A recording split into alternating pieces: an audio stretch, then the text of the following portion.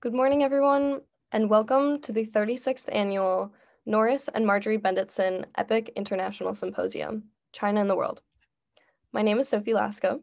I am a first-year student at Tufts, and I'm studying international relations. I will be moderating today's panel on rule of law, Chinese nationalism, and human rights. On behalf of the Institute for Global Leadership, I would like to welcome the delegations of students from Argentina, Brazil, Canada, China, Ireland, Israel, Kenya, Russia, and Singapore, as well as from the US Air Force, Naval, and military academies. Before I begin, I want to explain how the panel will run. For the purposes of encouraging as much discussion as possible, each panelist has been asked to give opening remarks of 5 minutes, and then we will open the panel to discussion among our speakers, and then open it to the audience for questions and answers. Feel free to type your questions as they come in the Q&A function. To begin, as China's influence on the world and liberal world order increases, the international community has expressed growing concerns for China's domestic policies regarding human rights. In the Xinjiang region of Western China, China has been criticized for the detention of Uyghur Muslims in what is claimed to be vocational camps and what others have called as re-education camps aimed at eliminating Uyghur culture.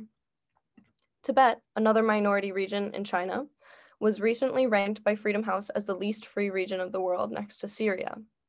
The complicated relationship between Tibetan semi-autonomous governance and the Chinese Communist Party, coupled with increasingly restrictive regulations on religious expression for Tibetan Buddhists, has begged many questions regarding the future of human rights and religious rights in China.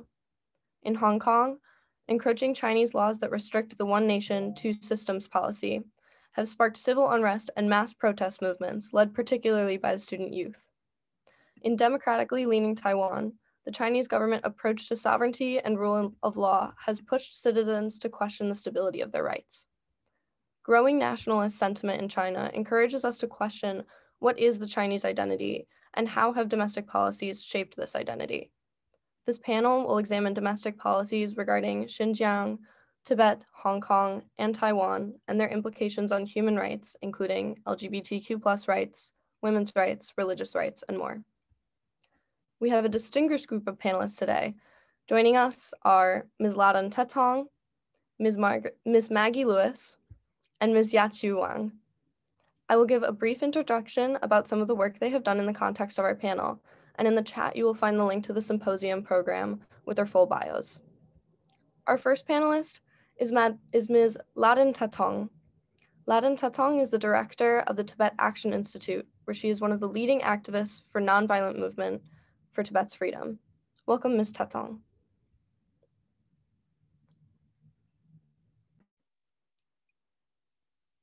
Great.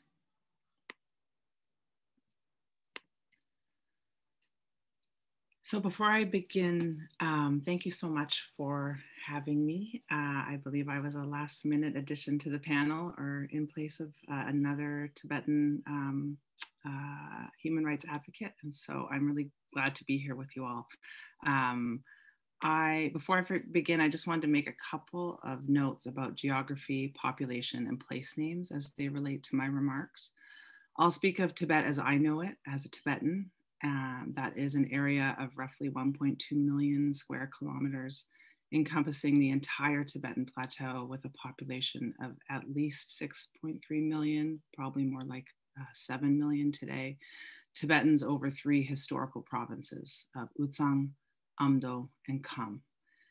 And as many of you will know, the Chinese government speaks only of 3 million, roughly, Tibetans in Tibet. This is because they're counting Tibet only as the Tibetan Autonomous Region, or what we call the TAR. This is the central Tibetan region. They split from other historical Tibetan areas, and the majority of the Tibetan population actually lives outside of the TAR in what China designates as Tibetan Autonomous Prefectures in Qinghai, Gansu, Sichuan, and Yunnan provinces. I'll also speak about the Uyghur people and their homeland of East Turkestan, which is what they call their homeland and which China refers to as Xinjiang. So as you mentioned last month, Freedom House's annual Freedom in the World report, one of the most widely respected rankings on the state of civil and political liberties in the world, ranked Tibet as the #1 least free place on earth, tied with Syria and even less free than North Korea. For the past several years, Tibet has held steady in the #2 position, before that the #3 position, but now here we are. Most people wouldn't know things are so bad because Tibet isn't in the news much these days, certainly not like it used to be. Political leaders, journalists, academics, people who have been concerned about the China-Tibet conflict over many years and have taken action to help Tibetans in the past are unclear about what exactly is going on there. I'm asked this all of the time. What is happening in Tibet? We don't hear much about it these days. Is the situation as bad there as it is in East Turkestan? This is all by design. China has locked Tibet down to the point that it's become a black hole for information. The vast majority of Tibetans can't get out. The international community can't get in, and sending out information by phone or on WeChat is often more dangerous and carries a stiffer prison sentence than engaging in protest. And where thousands of Tibetans once escaped each year on foot over the Himalayan mountains into Nepal and then to India, now only a trickle might make it through the increased Chinese patrols, even on the highest windswept passes, and because of the use of high-tech surveillance methods, including drones and facial recognition technology. Up until 2008, an average of 2,200 Tibetans escaped per year. I think in 2019, the number is 18 were recorded as having made it. This most recent clampdown started after the March 2008 uprising in Tibet, when waves of protests swept across all of historical Tibet and challenged the Chinese government at the moment it mattered most, in the lead up to the 2008 Olympic Games in Beijing, when the authorities wanted to ensure there was no sign of instability or dissent. At that moment, we saw a new generation of Tibetans raised entirely within the Chinese system, with no memory of an independent Tibet, risk everything to come into the streets and demand their freedom and an end to Chinese rule, and to call for the return of the Dalai Lama. They appeared to be fearless, and it rattled Chinese leaders and the nation to its core. This was one of the most open displays of defiance in years, and it was playing out in a new age of the internet, with video and images coming out of Tibet, even from the most remote corners of the plateau and in real time. The on-the-ground security response to that was breathtaking in its scale and in its scope. Thousands of Tibetans were disappeared, detained, tortured, and imprisoned. More military moved in and stayed. People who had nothing to do with the protests were punished. But even still, Tibetans resisted, with very little space to do so. Since 2009, at least 155 Tibetans have lit their bodies on fire in desperate self-immolation protests. These people come from every walk of life. They were nomads, students, farmers, teachers, monks, nuns, mothers, fathers, and even children. And then there was Chen Quanguo, party secretary for the Tibetan Autonomous Region. He came in 2011 and he took the repression to a whole new level. His Orwellian grid system of social management saw 700 convenience police stations placed at 500-meter intervals from each other, 12,000 new recruits for police-related activity, households made to spy on each other in the double-linked household management system. And in 2012, Chen oversaw the mass detention of Tibetans, mostly retired and elderly people, returning from His Holiness the Dalai Lama's Buddhist teachings in India. In an unprecedented move at that time, these people were held for months at hotels, schools, military training centers, and bases. They were interrogated, ordered to denounce the Dalai Lama, and forced to attend patriotic re-education classes. Many became ill from the stress of the experience. Some never recovered. Others died when they were released. And then in 2016, Chen Quanguo moved to East Turkestan. And the system of surveillance and repression, it took him 5 years to roll out in Tibet, now tried and tested, took only 2 there.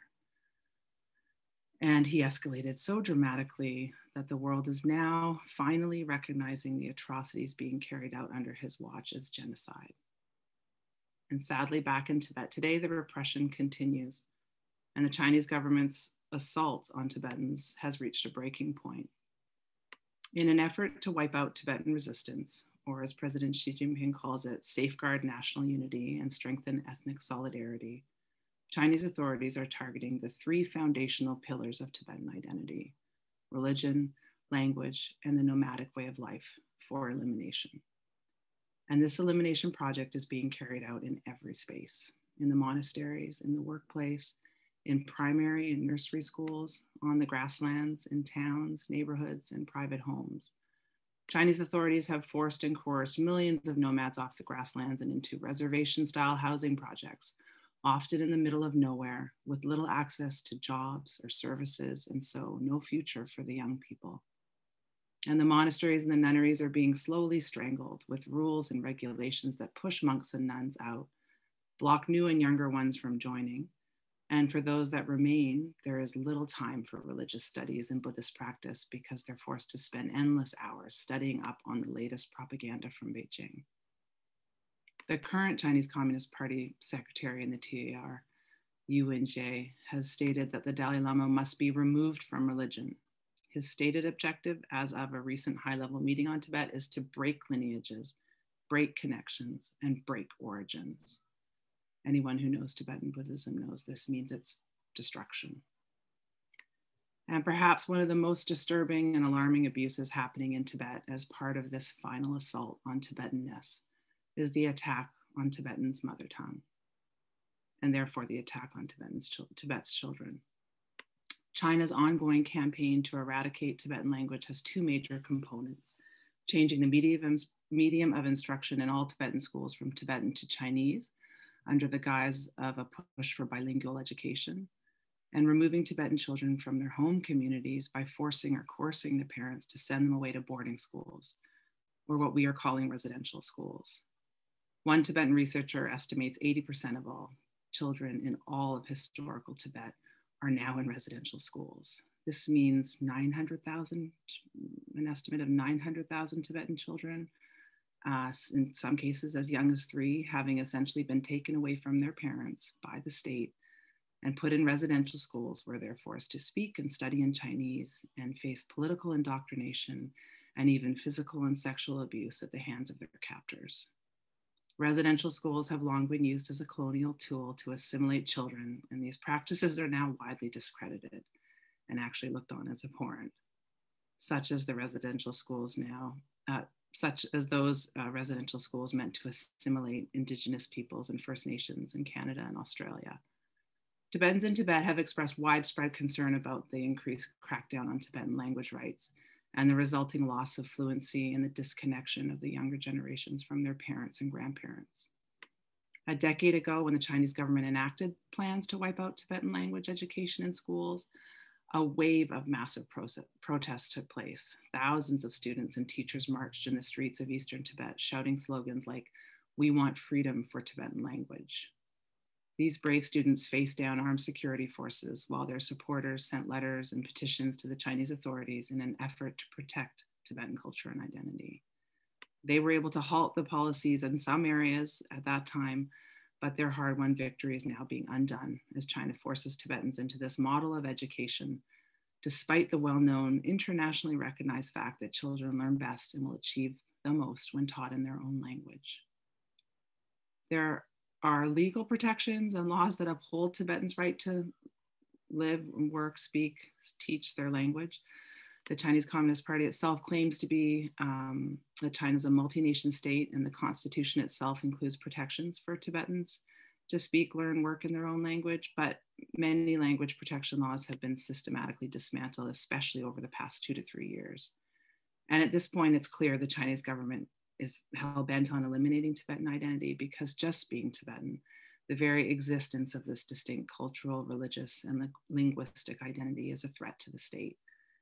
Because Tibetans are different and their loyalty obviously does not lie with the Chinese Communist Party or even with China. But over the past 7 decades, we've also witnessed wave after wave of Tibetans resisting China's rule in myriad ways, despite the violence and excruciating suffering they surely know will come when they take these actions. And even when the stakes are highest and the repression is most severe, like in the lead up to Beijing 2008, Tibetans still resist. And this is the beautiful truth that is the paradox of repression. The more the authorities try to suppress and control people through intimidation, coercion, and violence, the more the people will resist, and the stronger their desire for freedom will grow. We've seen this to be true time and time again in Tibet. And even today, in spite of the wave of violence and repression that's come since 2008, Tibetans continue to challenge Chinese rule. Whether promoting traditional livelihoods, defending language and land rights, working to stop destructive resource extraction projects, Tibetans are carving out space wherever they can to advance their struggle for rights and freedom through creative and organized nonviolent action. And as much as Tibet has been a laboratory for repression all these years, it's also been a laboratory for resistance. One where Tibetans I apologize for interrupting, but in the interest of having more time for discussion, I would love to ask you to conclude your remarks shortly. Sure, I can conclude right now, actually. Sorry about that. So Tibetans are constantly testing new strategies and tactics of defiance and resistance. And in seeking answers to hold China accountable, I think the international community needs to take its lead from Tibetans, use more creative strategies, and work together, not let Beijing mute criticism of its human rights record, not let them derail attention and support on these important issues. And in the end, collective action is what we need. It's time for governments, and indeed all of us, to do what Tibetans have done for many years, use new strategies, new tactics, and work together. Thank you. Thank you very much for your remarks, Lhadon. And our next panelist is Professor Maggie Lewis.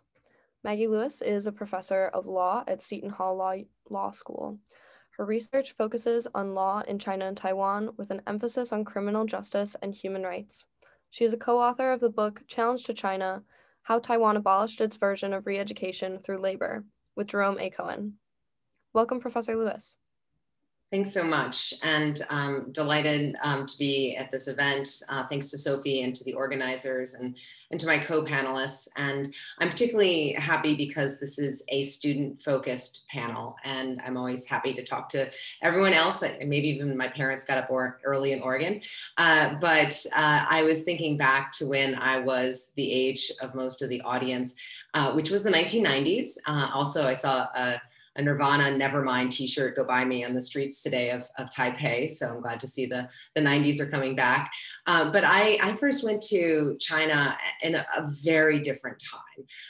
And that was a time where, the Tiananmen massacre was not too far in the rearview mirror, but there's a real sense of opening up.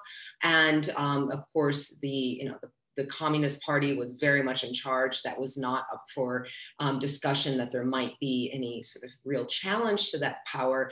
But there was the internet coming in, pretty vibrant discussions in universities, WTO, and we're in a very, very different stage right now. And I think that makes it almost all the more important that we have people studying China in the United States and hopefully going there soon, not just the restrictions because of COVID, but there's going to be a lot of political challenges. And I was gutted when the Fulbright was stopped in China and Hong Kong, because I really believe in the people-to-people exchanges. And even if you don't believe in that, I've never seen a strategy that says know less about the person you're competing with. So I hope that we'll have more opportunities to get people back there, because it is important to have that in-country experience. So in my few minutes, I want to speak just briefly about a few different issues, Xinjiang, Hong Kong. I'll say something about Taiwan, but I want to start with Alaska, because that was something, right? I hope people have had a chance to see some of the footage of the conversation, the diplomats having a conversation that was really quite theatrical.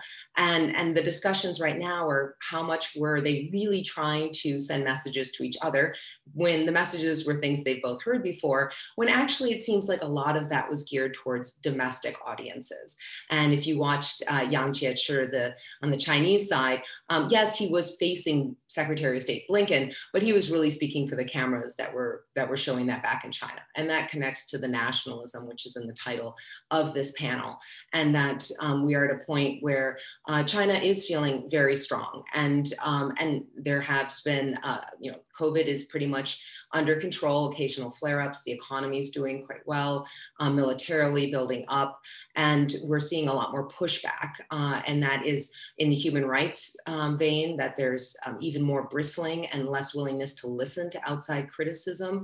And one example of that was just the other day, Michael Spavor, one of the two Canadians who's been held for over 800 days when on trial. So the two Michaels were taken into custody in December of 2018. I was actually in Beijing at the time, and I remember it quite well because it was jarring. And it was very shortly after Meng Wanzhou was taken into custody in Vancouver at the request of the Americans for extradition. She is still, of course, in Vancouver and restrained to Vancouver and where she lives, but leading quite a free lifestyle within those confines, and having had multiple court appearances to contest her arrest and the extradition itself. Meanwhile, Michael Spavor and Michael Kovring have been held basically incommunicado in China with some limited consular visits. Now, when the trial was held in Dandong, no one was allowed into the courthouse. Even the Canadian officials who were supposed to be allowed in because they were, there's an actual treaty, they were not allowed in. And I think that shows some of the confidence and even bravado of the Chinese government that this is a fortress and we're not going to even let you see this 2-hour trial proceeding, which is exceedingly fast. We don't have a verdict yet, but it was an indication of where things are. Now, speaking of Xinjiang, East Turkestan, the scale of human rights abuses that are occurring there and in Tibet are just, you start to lose the ability to fathom, these 1 million+ people being arbitrarily detained. And we have gotten wave after wave of credible stories about sterilizations, forced removal of children, a real physical abuse. And now we're finally, I think, having this conversation about what do we call this? Is it genocide, crimes against humanity? And that's an important legal conversation to have, but I don't want the technical legal conversations of what label do we put on these atrocities to take away from just recognizing how serious, how devastating this is to the people who are still in there physically, as well as the international community of Uyghurs and other ethnic minorities who have family who are there. We've also seen, of course, recently the massive deterioration of civil and political rights in Hong Kong. This has been going on for a few years, but the national security law that came in last summer was a clear juncture of saying that there was going to be even less tolerance and having very expansive definitions for crimes like secession, terrorism, collusion with foreign forces. And just in the last couple of weeks, we've started to see some of these cases come into the court and the bail hearings. And it is not only, of course, devastating for the people who are being charged under these very serious criminal charges, but also the chilling effect that it is sending through Hong Kong. And the International Covenant on Civil and Political Rights is supposed to apply in Hong Kong. That's in the Hong Kong laws, but it's been gutted. And that's extremely worrisome about what is the future of Hong Kong. And just last, I do want to say something about Taiwan, but I want to be clear that I generally don't like speaking about Taiwan as a Tibet, Xinjiang, Hong Kong, Taiwan, because Taiwan is in a different place vis-a-vis Beijing than those other locations, even though autonomous regions, though not really autonomous, or Hong Kong, which is a special area, it's got its own laws that are supposed to apply under the Basic Law, but those are recognized generally as part of the People's Republic of China, even if they are supposed to have some different laws and setups than if I was just in Henan or another province. Now, Taiwan, where I am right now, there's nearly 24 million people. example. It is a full democracy, according to The Economist. In fact, by moving my family back here, we left a flawed democracy in the United States for a full democracy, which is all the more amazing because Taiwan was under martial law until 1987, had its first direct presidential election in 1996, not that long ago. And today it really is a beacon for democracy and human rights. And it is increasingly under pressure economically from China, some gray zone tactics, the flights, and that is something that's very real here. It's palpable, but most of our lives here are having, there's daily protests. People are constantly criticizing the government, and they go home to their families and don't get asked to tea. And so with all the terrible news that we get and all the tensions right now and strain and human rights abuses, I do want the students to realize that there are points of light and that you don't know what's going to happen in the future. I don't expect China to follow Taiwan's path. It's not where goes Taiwan, so will China. But just to recognize that we need to keep working to improve human rights, and that it is a worthwhile fight. And you have losses, but you also have wins. And so with that, I'll pass the panel along to the next speaker. Thank you for your remarks, Professor Lewis. And our third and last panelist is Ms. Yaqiu Wang. Ms. Yaqiu Wang is a China researcher at the Human Rights Watch, working on issues including internet censorship, freedom of expression, protection of civil society and human rights defenders, and women's rights. Wang was born and grew up in China, and prior to joining the Human Rights Watch, she worked for the Committee to Protect Journalists. Welcome, Ms. Wang. Thank you so much for having me, and it's really a pleasure to talk to students. And this is a topic that is related to students, and I really would like to hear your experience. If you're Chinese, your experience with the Chinese internet, and if you're not Chinese, like your interaction with your fellow Chinese students. And yeah, I would look forward to the discussion. So my topic is internet censorship and propaganda, and how that has given rise to the online nationalism. I just wanted to make clear that given the political environment in China, it's very hard to do public opinion survey. So there are debates in terms of whether actually the nationalism in China is rising. So, but my talk will be based on what I have observed online, because that's what I can do based for being in New York. It's unfortunate. I wish I could be in China, but given the political environment, it's harder to do human rights work by physically being in China. So I would include some of my own experience observing the internet, using the internet in China. I graduated from high school in 2005. And if you know anything about the Chinese education system, you do not have free time when you're in high school. So I had a lot of free time after I graduated from high school, when I was in college, and formal school in class was not important to me. It was all about being on the internet, reading articles and talking to people. And I talked to so many people, formed all those friendships with people I never met, and I didn't ever meet them. But there was this, the school system has always been very censored. What you have, you read, what you've been taught in the school is very like restricted. But at that time, from when I was in college in 2005 until I graduated in 2009, there was just so much stuff going on the internet, and there was censorship, but the censorship wasn't that bad. So for example, I had no idea the Tiananmen massacre happened when I was in high school. I accidentally found all the pictures of the blood or the tanks online after I graduated from high school. And then I asked the people online that I had never met, like what happened, and those people had real experiences. So that was part of the atmosphere I was when I was in high school. And that really opened my eyes, challenged what I have learned in school. And my experience was not unique at all. That was the experience of a lot of young people during that time. They were discussing about liberal democracy, and they were talking about government corruption and how China, about political system, how China should be governed.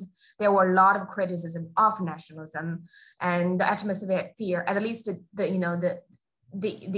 forums and the websites I go to are very pro-West. And then a lot of people were talking to, I wanted to go to school in the West, which, I became part of that movement of going to school in the West. So in 2009, I came to study in the United States for graduate school. Then when I was in graduate school and the Arab Spring happened, and it has nothing to do with China, but a lot of people were saying on the Chinese internet that, we should do the same, we should go into the street to protest. Then there was a huge crackdown on the people online talking about that.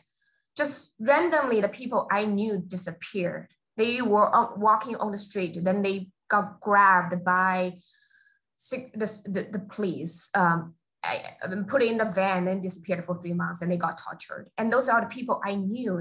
And that was like such a shock, and it's like shock to the system. Then in 2012, late 2012, Xi Jinping became the party secretary of the Communist Party. Things just got worse. I think it became visibly worse after that. In 2013, the Communist Party had an internal document called Document 9, which warns its members against several perils, which include the rule of law, the civil society, a free press. And that document set the tone. And following that document, there was a period of unrelenting crackdown on the internet, on the media, on civil society. Then in 2013, there was also a huge round of crackdown on people on the Chinese social media platform, mostly on Weibo and later on WeChat. Basically, people who had millions of followers, who were very well known, they all got detained or got imprisoned. So that just continued. On the one hand, it was the censorship that it's harder and harder to post anything on the Chinese internet. Even if you successfully post a thing, then it got taken down very quickly. Then on the other hand, it's the physical removal of people who espouse like political liberalization, espouse liberal democratic ideas. So they were either silenced or they are in jail.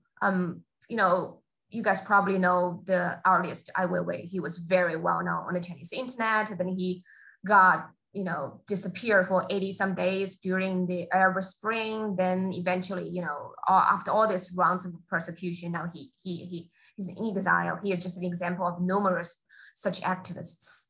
So this is the one side of a story, which is the censorship. So then the other side of the story, which is the propaganda, that the Chinese government is also getting better and better of propagating its own messages. If you study Chinese internet, you probably know the concept of Wumao, which is the online commentators paid by the Chinese government to post comments that are pro-government. I feel, after observing the internet all these years, it was easier to see who are those Wumaos earlier, because they were so, the message was very easy to detect that, they are very likely are messages posted by government people. But now I feel it's harder to detect who are the bots, who are the government paid commentators, and who are actually the genuine expression of pro-government sentiment. Because I feel in recent years, there's this rise of people who genuinely pro-government. So sometimes, I suspect this person is this comment is paid by the government because of the line. Then I go to this person's Weibo page, then I feel, this person is a genuine person who's having a life. So her comments could be a genuine pro-government sentiment. And that says, how successful the government has become on this. I mean, as a young person, I would still consider myself young. So a lot of Chinese people like animations, especially the Japanese style animation. I think I'm part of this. And the Chinese government has utilized that part of culture, and they have their own animation cartoons to propagate their messages through that kind of medium that people actually like. A very well-known series called Year Hair Affair that centers on a rabbit, which became very popular. And it's a very pro-Beijing nationalistic message. So I think the two sides of the government have been doing very well. One is they are getting better at censorship. On the other hand, they're getting better at the propaganda. So for me, I grew up, experienced the worse and worse censorship. I witnessed the censorship of Twitter, of Google, of Facebook. So I knew how it felt to have a freer internet. Then I knew how to feel to have those things taken away from me. But for people who are 10 years younger than me, they having grown up never hearing or using platforms such as Twitter and Google, and they don't have the experience of my experience, which is to have experienced something freer. So they feel actually, I think people are aware of the existence of the Great Firewall, the censorship, but they feel, I am protected from this false information that is rampant in the United States, which is true. And they feel, the kind of censorship protected them from social instability.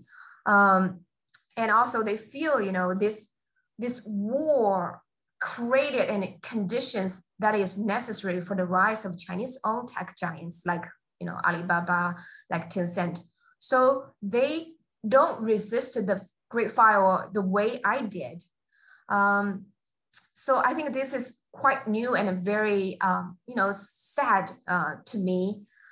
The last message I want to say is that all that have been said about government censorship, about propaganda, this is only what I observed on the Chinese internet. I do see a rise of online nationalism, but at the same time, I know this is something that is on the surface, because oftentimes people would contact me saying, I am reading what you wrote on human rights, and I'm very sad about the situation in Xinjiang, but because I'm mainland Chinese, I have families in China, so I can't say what I actually say. So there are those messages. So there absolutely are, another story going on beneath the surface.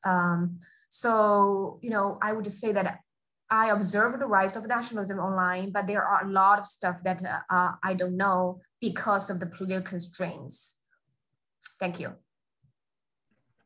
Thank you very much for your remarks, Ms. Wang.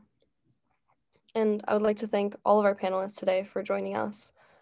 Their opening remarks were incredibly enlightening and I hope informative for the audience as well. And before we engage with questions from the audience, I would like to invite the panelists to pose questions to each other and engage in conversation with one another.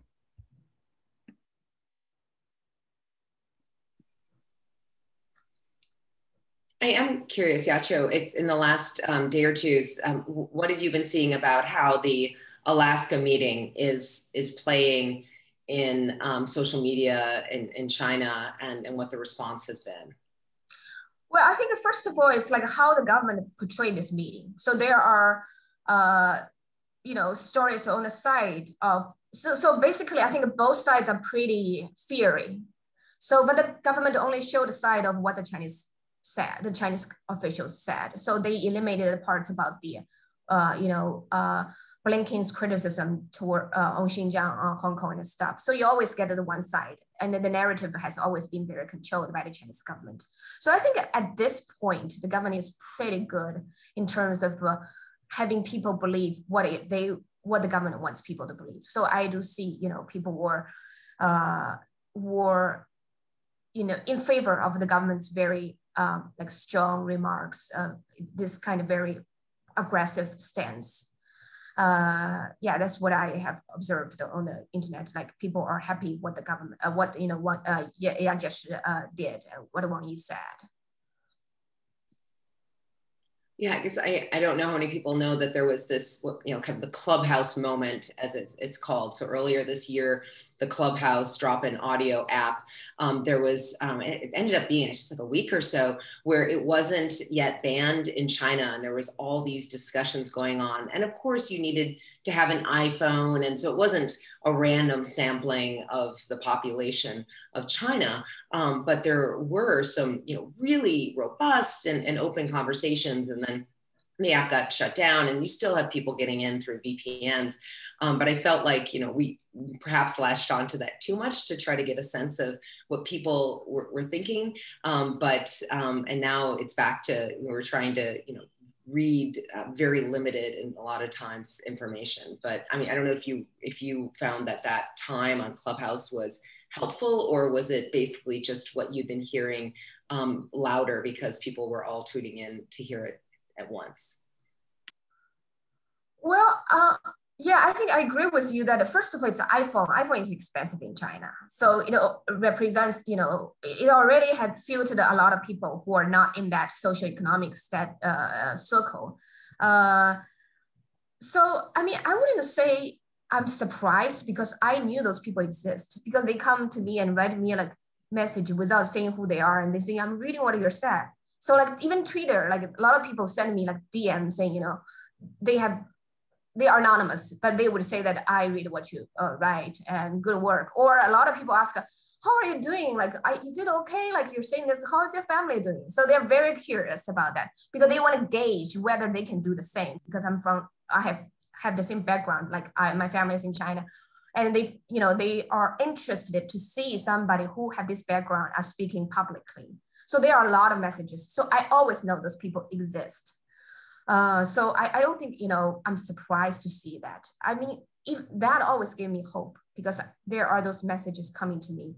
They would just tell me something that they wouldn't say publicly. And I know those people exist. But to what extent, how the percentage of people, how are they representative of how people really feel? I just don't know. Like this day is very, very hard to know what people really think.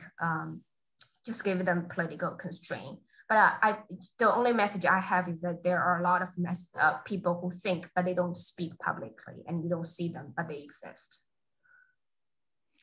I'm curious about this discussion to boycott the Olympic Games, or the controversy that's swirling around the games for good reason right now, because of the genocide in East Turkestan, because of all of the abuses.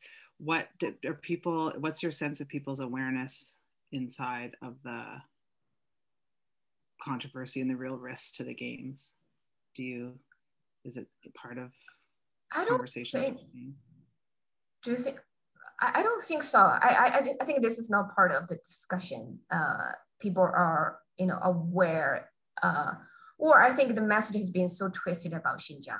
Like just the censorship is so bad. Even I knew people who have families who are officials in Xinjiang. They were, they complain about the work, but they think, it's necessary. So I think just the environment is being very twisted, and the boycott of the Olympic is not part of a wider discussion. There's just such a disparity between what's being talked on Twitter and what's being talked on Weibo. Yeah, what do you think, Maggie? Yeah, no, I mean, certainly the discussion about the boycott is not making it into much in the news, obviously within China. And I think this is a very important question to ask, particularly because we all know what those opening ceremonies and everything are going to look like. It's going to be happy dancing ethnic minorities, and it's going to be a display of nationalism, and it should be a display of patriotism, but it's going to be a platform that Xi Jinping can use to put this into the guise of we are doing this to make everyone's economic well-being better. One of my big concerns is this push, for example, like the right to development, and saying that this is the supreme human right, when anyone who studies international human rights knows that there's an interdependence and an indivisibility of civil and political rights, with economic, social, and cultural rights, and that's getting thrown out the window. So I think other countries really need to figure out how they're going to grapple with this, because otherwise it's going to be really, really disturbing to watch all of these international delegations sit through a display of a lot of these policies put into song and dance. And as far as just sort of generally the news. I mean, I was last in Beijing in December of 2018. I was last in China in the summer of 2019, and of course, now I don't know when I'll be going back. But there's just not much sympathy for the Uyghur population, or for a lot of the ethnic minorities. There's a lot of stereotypes, and there is a fear of the terrorism narrative. I think really did take hold. And I had people who are well educated and I had known for a long time. And one of them showed me the phone I went out and I saw some of these facilities, and they're learning new skills. And I don't think it was just performative. I think some people have really internalized that as this is not repression, but rather that this is a way to economically advance those regions. But again, it's hard to tell. It's just, what people are, either because they don't want to really grapple with what's really going on, or they actually don't understand, or they haven't been exposed to the facts.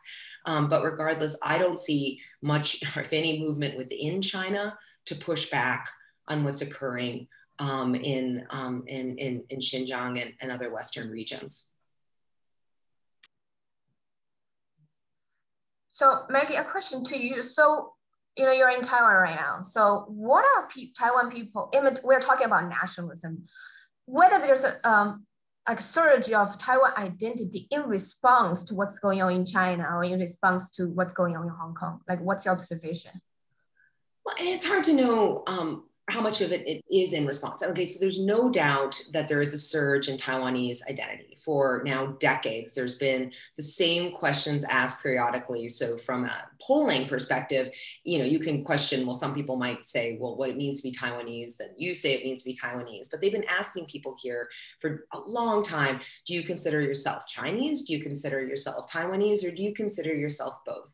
And the Taiwanese only identity hit its highest point within the last year.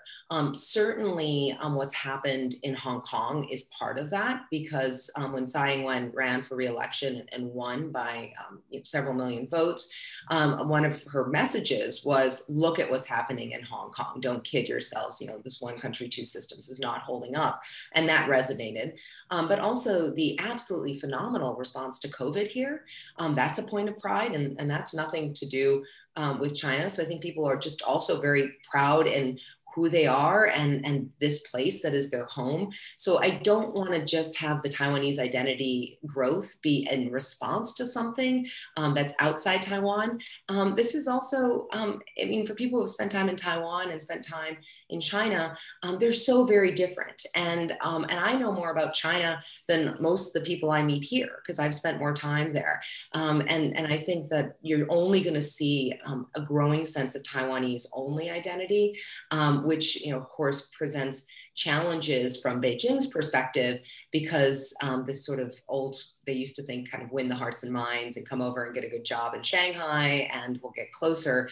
And that thinking is just, it's not sustainable. The more people here really do consider themselves distinct in a way that they don't see some kind of unification as in the cards. Thank you all. And in the interest of time, I think it would be appropriate for us to move on to take questions from the audience. And just a reminder that the audience, feel free to post your questions in the Q&A function, and I will be reading them and posing them to the panelists. So for our first question, I would like to ask the panelists a question from Brett Zakim, who is a EPIIC Colloquium member for this year's EPIIC class. And she asks, how far will the CCP go to suppress people in Xinjiang, Tibet, and Hong Kong? It is clear that the CCP does not abide by international standards regarding human rights, but in the interest of garnering soft power and challenging the United States to be the next global hegemon, is there a line that the CCP will not cross for the sake of their reputation?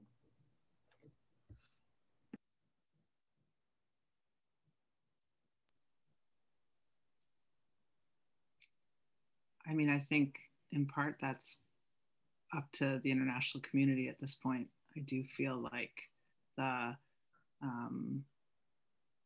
have to be real consequences for what's happening in East Turkestan. I mean, just the idea that you could have crimes against humanity or genocide taking place up to, you know, maybe more than 2 million people in camps, in these internment camps, and have the games going on as a legitimizing force in Beijing at the same time, have heads of state coming. I mean, even, you know, Mitt Romney suggested a partial boycott, but just having the games move ahead, that genocide or this level of repression and these atrocities wouldn't be considered a red line, even for the Olympic Games. I just think it, you know, it's the Olympics. Okay, it's not the be all end all. There are other things government should do, but at least this should be possible in order to, you know, make a strong statement to the Chinese Communist Party that there, you know, are places you cannot go in terms of repression that we know about. So I guess I just feel like it is a bit of an open question, because Tibetans have had some protection. And people ask me why this isn't happening in Tibet in this way. And I just feel like, you know, there are a bunch of different answers, but one is, of course, that Tibetans we've had the Dalai Lama, a high profile, you know, public figure, and a lot of international attention and support for many years. It hasn't fundamentally changed things on the ground in Tibet, but it has, I think, at least in the modern times, saved us from this kind of horror. But, you know, if China gets the green light and the big, you know, stamp of approval with the winter 2022 Olympics, just at that level, what does it mean? Where do we go next? 2008 was a Tibetan moment, but there was certainly no push for international boycott. There was, you know, it was a different time and place. With everything we've seen now and a genocide, I just wonder what message. I think the message Beijing will get will just be, you know, anything's possible. Go for, you know, go. And I say that knowing that, of course, Chinese leadership cares about what the world thinks, which is precisely why we should do something, because they're also taking cues from, you know, international leaders, about governments, about how much people are willing to stomach and tolerate right now. It makes me think of the classic movie, I hope people have seen, The Princess Bride, where there's a character who keeps saying inconceivable, and then what he says is inconceivable happens, and finally someone says to him, I do not think that word means what you think it means, right? And so I feel like in China with East Turkestan and other, it's just, I remember when it was news when a handful of lawyers didn't get their licenses renewed. And that seems like, wow, that made it to like the front page of the New York Times a decade ago. And now we would just kind of blink. And I worry about that desensitizing, about that, you know, you just get used to the news. So it needs to be international pushback, and it needs to be multilateral. It needs to be done in concert.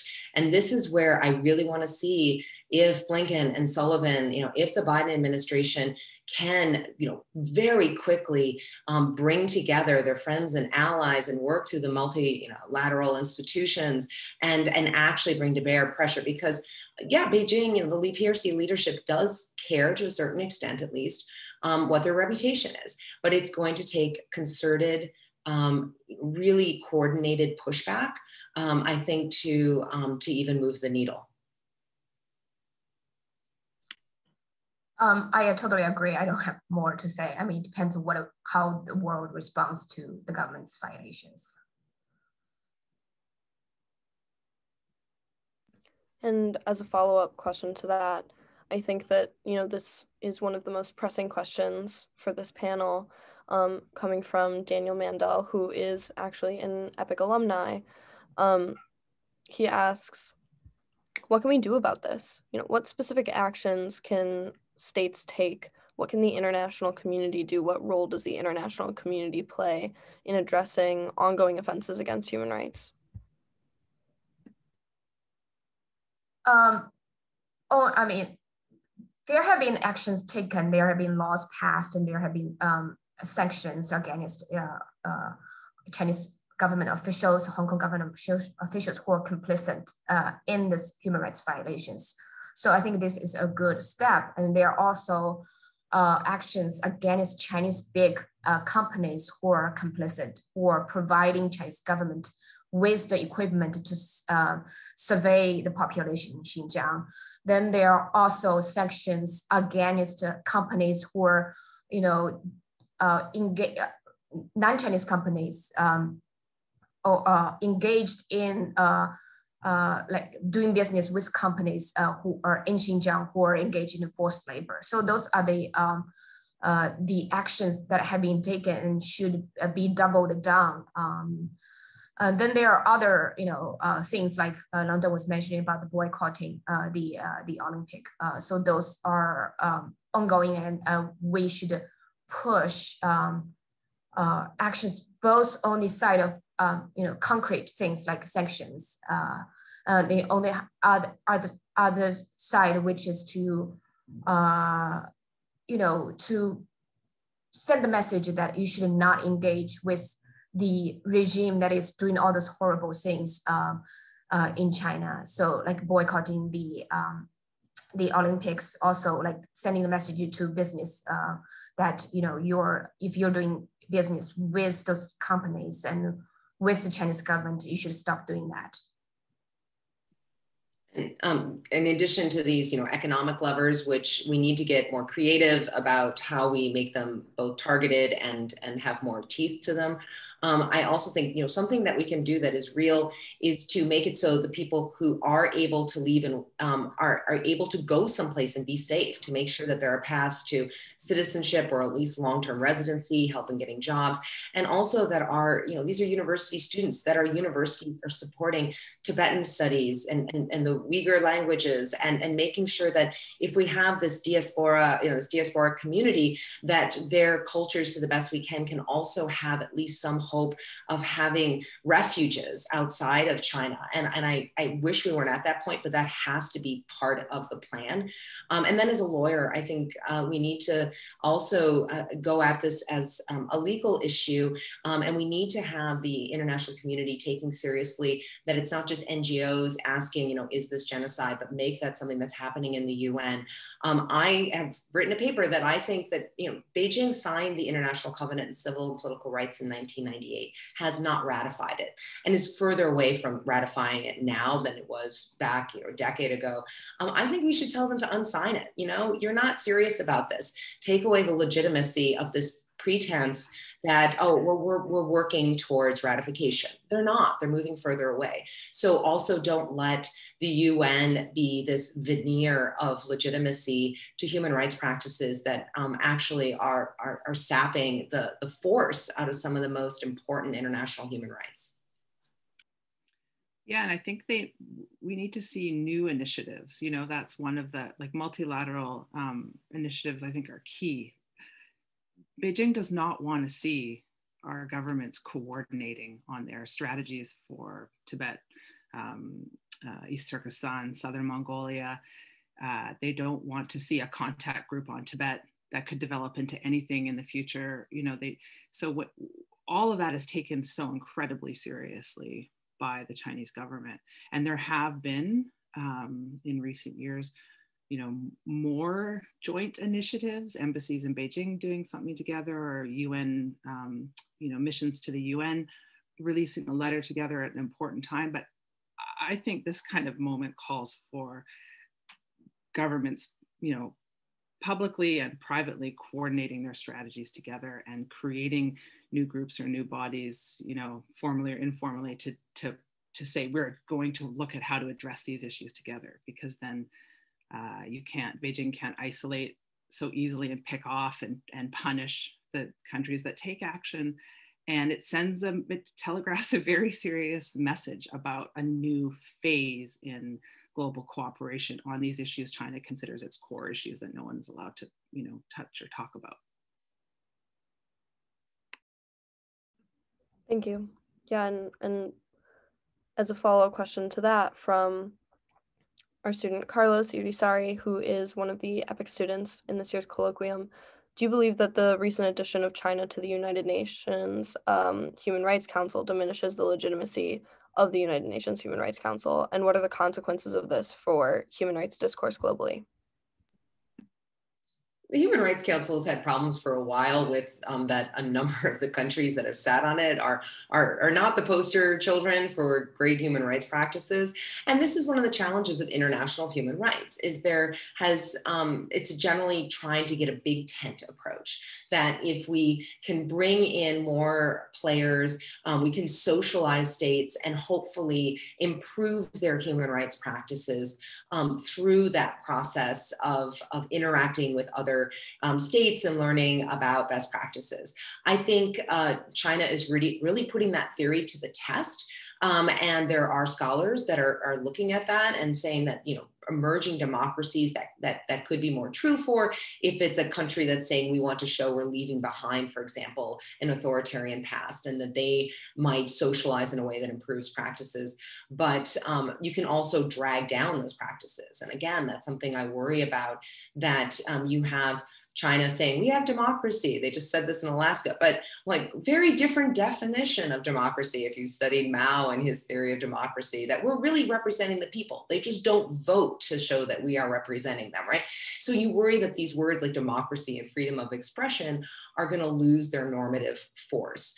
And so that means that I think that the US has to get back in there and has to own, I say this as American, own our problems, but also needs to push back against this both sidism or false equivalence. Yes, there are huge human rights abuses in the US. I teach criminal justice. I teach about, the systemic racism, but we don't have to, there is a difference between that and crimes against humanity and genocide, right? And so I think this finger pointing and saying we all have problems, all states have their issues to deal with, is China's way sometimes of excusing away atrocities.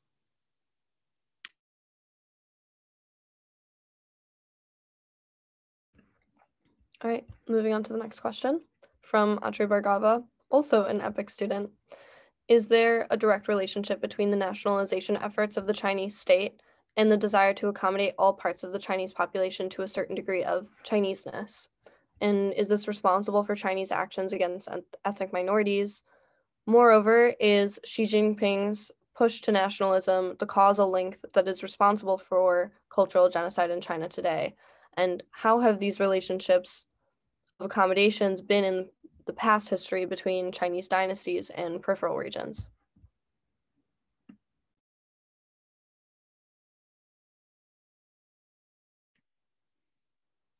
Yeah, I would just say that if you look at Tibetan history for the past 7 decades, at least, we see more or less this, there has been a level of lip service paid to the idea that Tibetans, other so-called ethnic minorities of China, have the right to, practice their culture, speak their language, be distinct nationalities.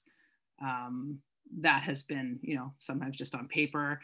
In policy and practice, it's gone up and down through the years. There have been periods of more or less freedom.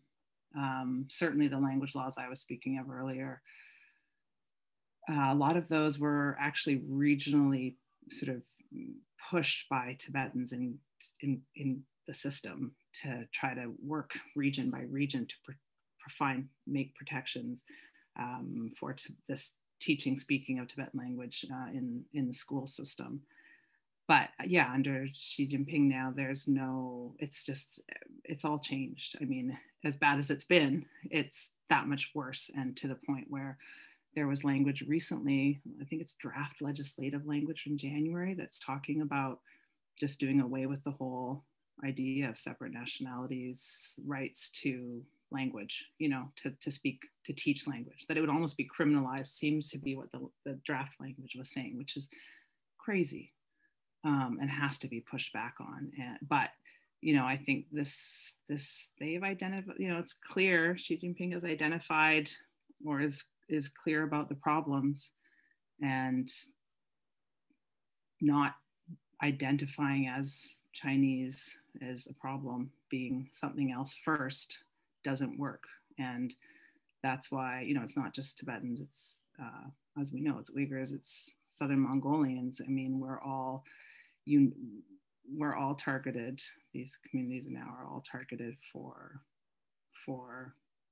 you know, I hate the word assimilation, because it just is sounds kind of like something that might happen here, but this is nothing like that. You know, we're talking about a very repressive, coercive, forced elimination of identity. And yeah, so everything is changed under Xi Jinping. It's also not that, you know, it's for Tibetans and Uyghurs, like the Uyghurs will be we work a lot in solidarity with different Uyghur groups, and they'll be the first to say, I mean, just if the camps get closed and if this moment, you know, is made better, of course that's like critical, but Uyghurs have been suffering persecution, and their national identity has been under attack for decades. This is not new, it's just gone to a whole new level.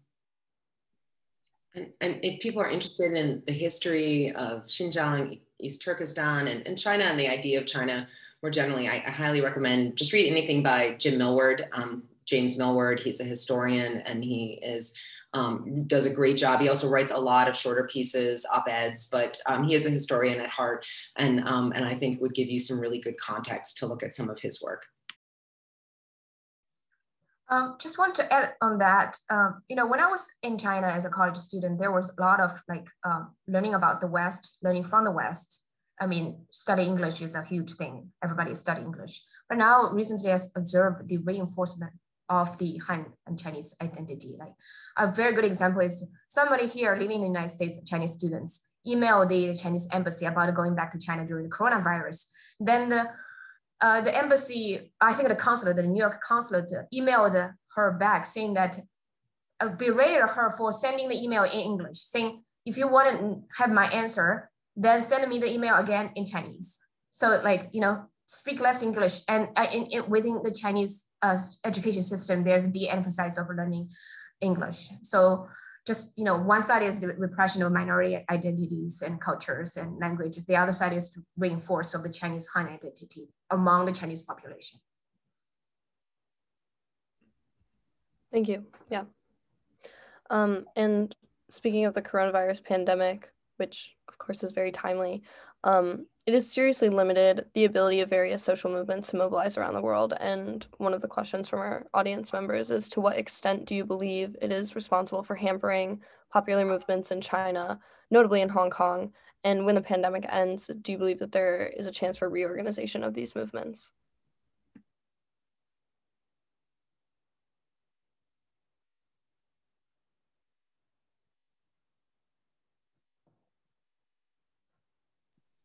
I'm not a Hong Kong specialist, but I don't think that the coronavirus is really what's hampering. It's the government cracking down and arresting key people, and you know, people who are law professors, and these are not, and really just expansive definitions of crimes about, you know, what is foreign collusion and what is subversion. So and I don't think that when the coronavirus is really brought under control, and it's, you know, much better in Hong Kong than certainly in the US, that's going to let flourish social movements. The PRC party state is very good at stamping out social movements. I mean, it has really learned a lot of lessons. I was in Beijing when the Falun Gong sit-in occurred in the late 90s outside of Zhongnanhai, outside of where the leadership compound is. And they were really caught off guard. And suddenly it was everyone from like college students to grandma sitting outside on the pavement. And unfortunately, I think the party state learned a lot from that, and has gotten much better at stamping out movements when they're small. So I hope that maybe there'll be some space and vibrancy after coronavirus, but I'm not optimistic that that's going to move, make really a difference. I mean, within China, I think the Chinese population generally are proud of how China has handled the coronavirus, except the regions that were on the lockdowns. Those people are really suffered from the draconian measures, first in Wuhan, then in several other parts of China. But I think the vast majority of people the people who suffer those terrible lockdowns are still, a small percentage. So other people are happy with the government's response. So they're less, they're pretty content. So I don't think, after the coronavirus, first of all, China it controls so well that, people are basically largely live a normal life. It's hard for me to understand in the United States. Like, for a year, I've been in this apartment forever. So I don't think, this would actually, the effect would be opposite, that people are happier with the government's response, and then they're, are more proud of that.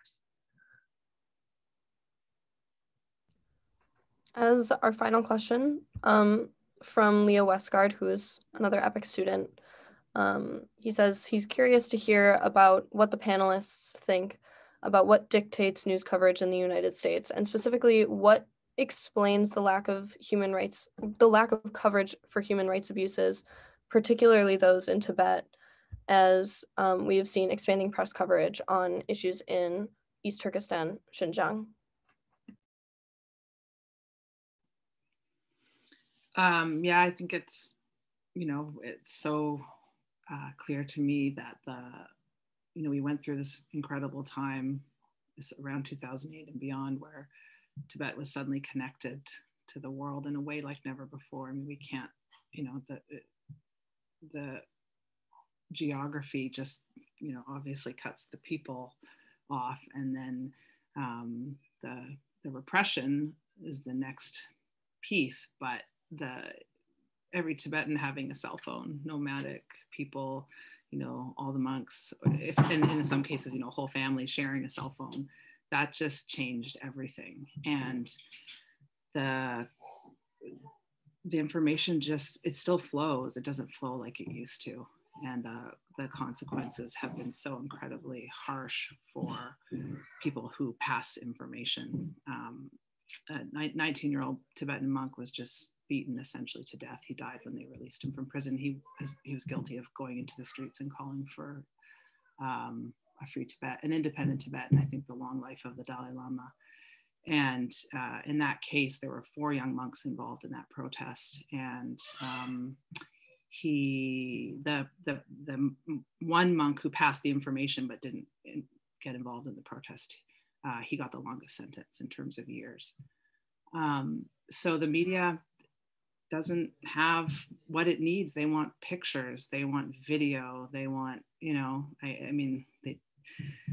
people want to see, in this day and age, people want to see what is happening in a place. They don't want to hear it really from someone else. It just doesn't have the same impact. And at the same time, and I think we have to be clear about this too, there are a lot of Tibetans who live in the free world, in countries, where they have rights and freedom, but if their families are back home in Tibet, and this is really become bad in recent years, they are really reticent these days to pass information that they're hearing, or to put people, journalists or anyone, in touch with people inside Tibet, because the consequences are so bad.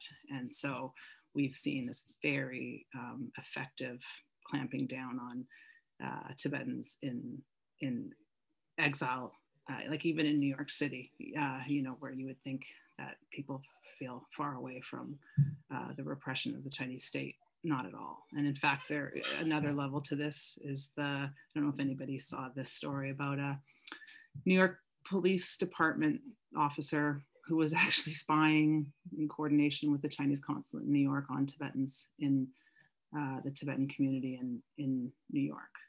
And so he was he was Tibetan, at least most people believe he's Tibetan, and he was invited into the community center. He was a part of meetings, he was everywhere. And then next thing we knew, he was charged as a spy for the Chinese government. And that also sends a massive chilling effect, has a massive chilling effect on Tibetans who might otherwise be passing information, coordinating, talking to journalists, talking to human rights researchers, you name it. I really have to commend the international media. I mean, they did so much to try to get information about what's happening within China. They continue to do so, but of course, a number of them have been kicked out. I enjoy having them here in Taiwan with me, but I wish we didn't have so many journalists here. It's because they can't be in China. There's still some really great international media working within China. Just thinking off the top of my head, like Emily Feng for NPR, Alice Su for the LA Times, Sophia Yan, who basically walked, she works for the Telegraph, walked I don't know how many miles on foot when the taxi driver wouldn't take them any closer to where they wanted to go in Xinjiang. But if you look at the Foreign Correspondents Club of China, they recently put out their annual report, and it talks about the increase in harassment of journalists. And that's for the foreign journalists who at least have their names out there and some protection. They rely, of course, heavily on their local staff and local researchers who are even more exposed. And this is really, really worrisome that it is increasingly becoming a black box. And we have a harder and harder time getting information, and oftentimes is now coming at personal costs to people that are really severe. Just that I guess what I would say too, sorry, I didn't even go there because of course that for Tibet has been the reality for so long. So what I would say about the Tibetan situation, and then we see in East Turkestan, and now we're looking at China and Hong Kong. I mean, the Chinese government has been testing and pushing and testing the limits of the international community's willingness to tolerate and still engage with China in this way, a normal way, for a long time. And Tibet has been pretty much a no-go zone for journalists for, at least the last decade and more. But what is amazing to me is to see that happening in Beijing, like Maggie was just saying, to see the hollowing out of the international press corps. That used to be, reliably in Beijing and able to go run and risk for sure, but run and get somewhere and tell a story. And with that, this will conclude all of our discussion. Thank you so much to all of our panelists for such an enlightening discussion this morning. And on behalf of the Institute for Global Leadership, the 2021 EPIIC Colloquium, and all of our audience members, I truly appreciate you sharing your time, experience, and insights with us. And our next panel will begin at 10:30 a.m. Eastern Daylight Time in approximately 10 to 15 minutes.